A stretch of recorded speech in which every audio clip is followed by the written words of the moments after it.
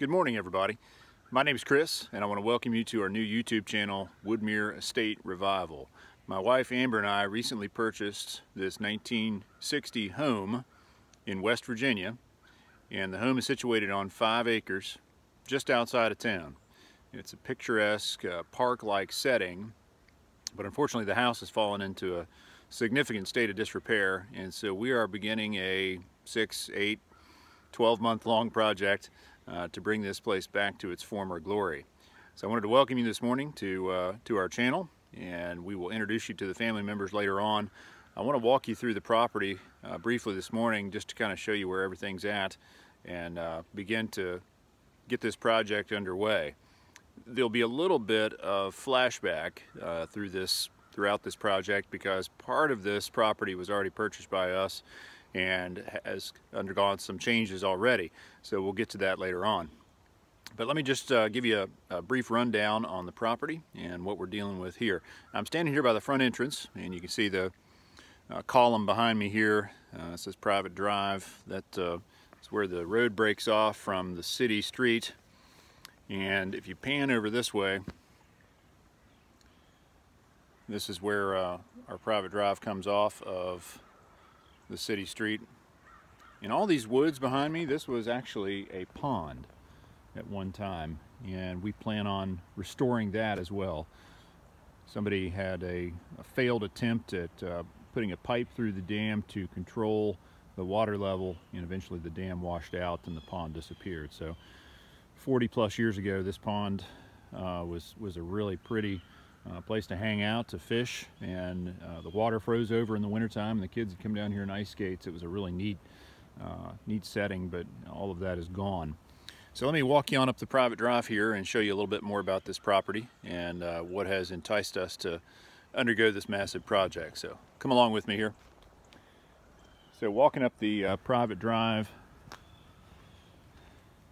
like I said, it's a really picturesque kind of park-like setting. You've got these massive hemlocks that were just little tiny saplings when this place was built, kind of covering the road here, providing some shade and some shelter.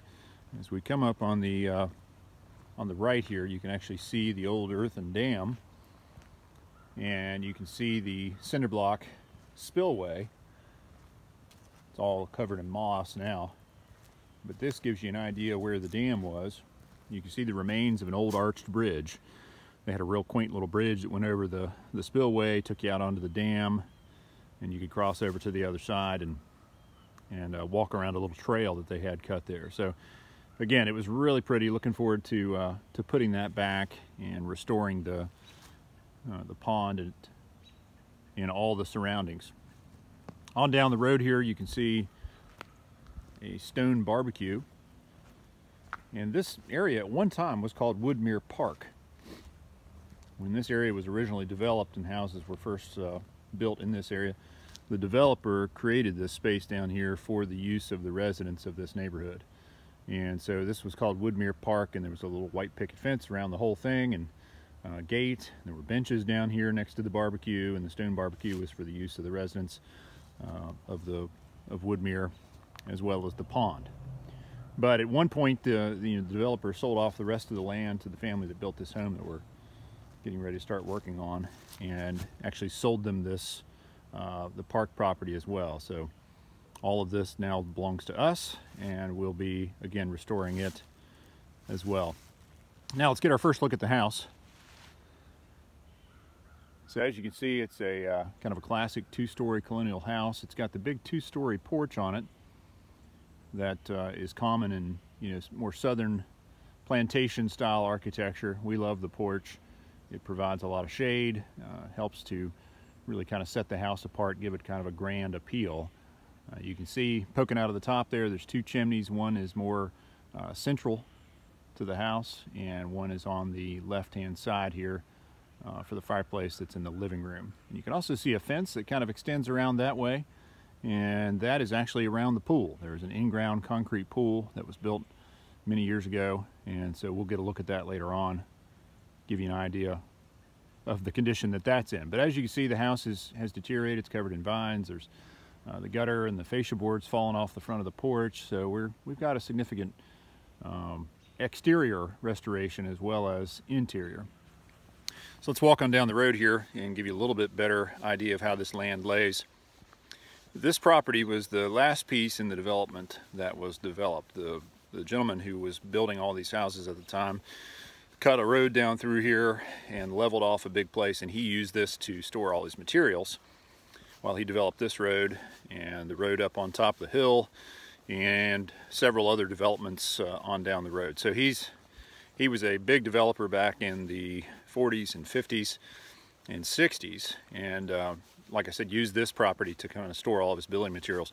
When he was done developing this area, he sold this property to the family that built the house, and then they turned it into a residence. So they built the house, I believe, in 1962, and the house was occupied only until recently. We just closed on the house last week. The interesting thing, I mentioned a flashback earlier about how we're going to be going back in time and looking at a project that was done earlier. We started working on acquiring this property, it's been more than 5 years ago. And this property was originally divided up into 3 parcels. And we were able to actually purchase one of the parcels several years ago. It had an old house on it, and it was in horrible disrepair. The roof had failed and the whole place was a moldy, rotten mess. So we ended up actually tearing the house down, and we do have some video footage of how that was done, and we'll get to that later on. But it was quite a project. That was the first time I'd ever actually torn an entire house down using heavy equipment. So it was interesting. So we'll be sure to include some of those videos later on and as this project progresses. But let me pause for just a minute here and kind of show you what we're looking at over the hill. Again, this terrain is pretty hilly, pretty mountainous in this area, and so you can look down here and see it's a pretty steep hillside going down into the creek down there, but it's a broad hollow, and people actually used to ride horses down through the hollow. There were multiple families in this area that had barns and kept horses and would actually ride up and down trails through here. So we're hoping again to kind of restore the forest floor down there, get rid of all the old trees and stuff that have fallen, clean that up, and put some trails back in there. I don't know if we'll ever necessarily have horses, but it would be great to have a place to walk and possibly ride mountain bikes or something else. But again, looking back up the road, you can see how the property kind of lays. There's a rise here above the road, and then it levels off again. Around the property there's some massive poplars, and that's one of the things that attracted us to this property. There's some huge mature trees. There's one right here, and there was 2 down in front of the main house, and then there's some more big poplar trees on down the road here. So just absolutely incredible how big some of these trees have gotten over the years. But let's walk on up the road here, and I'll give you a little bit better indication where we're at in the project. So back to our story about the property there. The property at one point was sold for taxes, and we were able to acquire part of the property, that parcel that I mentioned, from the company that purchased it for taxes. We negotiated with them for probably 18 months to get the price right, and they finally agreed. And then we had to go through the whole process to purchase that and tear the house down.